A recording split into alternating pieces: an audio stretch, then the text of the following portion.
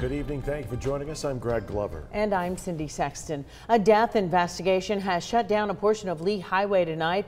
Police say a person who was walking on Lee Highway called 911 shortly before 8:30 when the body was found in a culvert. Police say now the evidence so far shows the person was recently killed in a hit and run.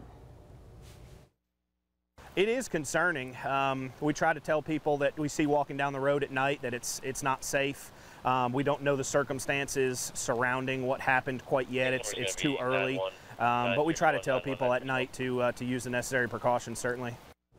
Police say the victim is an adult, but they have not released any more information.